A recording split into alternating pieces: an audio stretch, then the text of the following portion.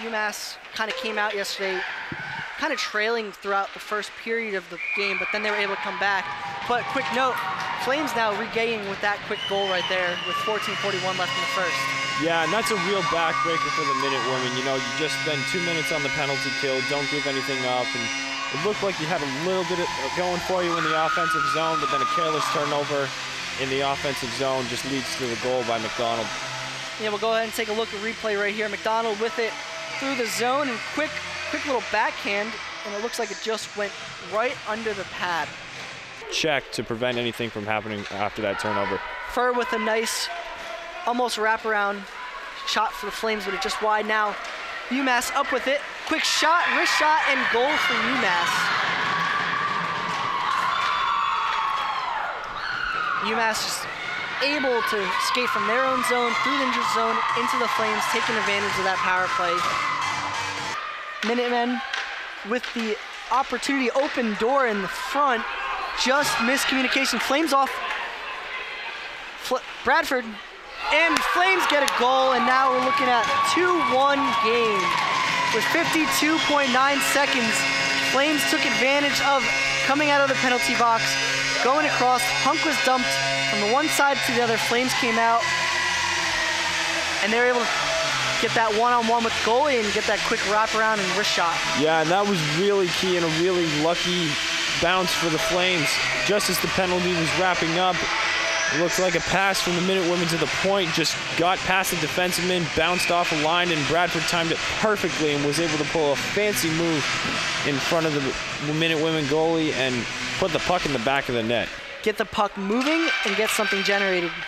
16:15 left of this third and final period of today. Flames up 2-1, and the Flames go ahead and get another goal.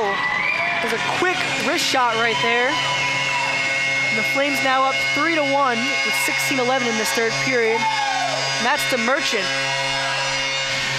DeMerchant now has 6 goals on her for the year. And that one comes in a crucial third period play. You see right here, puck getting generated behind the net. Quick pass to DeMerchant. DeMerchant gets that redirect, and she just taps that in. You get a better angle right here. DeMerchant kind of just in the right place at the right time. Net was wide open for her, and she just tapped that one in. And that all started with Rachel Gibson's interception of the pass along the end boards. But that's an easy save for the netminder. Flames now with an opportunity. Bradford with an opportunity, quick shot, top shot, goal. Bradford with a nice open shot, and she gets the top part of the crossbar and gets a nice top-down shot. And now the Flames are up by 3. Yeah, Bradford was set up there by an amazing indirect pass along the boards through the neutral zone. And with her speed, she just took a couple strong strides towards the net, fired a shot at about the middle of the right circle, and went top shelf and beat Casey Marshall to give the Flames a 4-1 advantage. You see right here on the replay, she just quick shot. She's right at the perfect sweet spot, I like to call it, right at that inner part of the circle, and she just got the quick wrist shot, just top right over the goal net.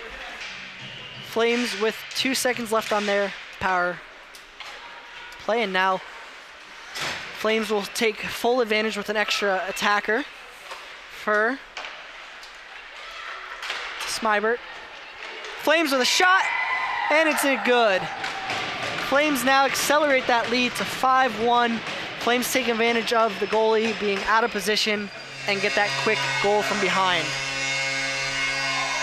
It's goal number 2 on the day for Shelby Bradford. She took advantage of a great pass down through the slot. You see Alex Smybert finds Bradford near the crease, gets one shot on goal, sticks with the rebound, and is able to put it in the back of the net. Yeah, Bradford does a good job of sticking with it. To Bradford, to Tipping. Tipping looking, Tipping shot, and it's good! Tipping with a shot from the blue line, and now the Flames lead is up to 6. 6-1 now, the Flames with 1:27 left in this third period. Yeah, Tipping had a great screen by another Flame down in front of the goalie, and that just allowed her to get the shot on the weak side of the goalie's leg. Yeah, we see right there, replay, Tipping she was eyeballing her shot, looking, and then she found that there was some space in traffic, and she just let it go, and it found the back of the net, and now Gloss Flames have it. UMass with a last-minute shot. The Flames intercept, and that is the buzzer, and the Flames come out victorious. Final score 5-1. Flames now move to 17-1-2.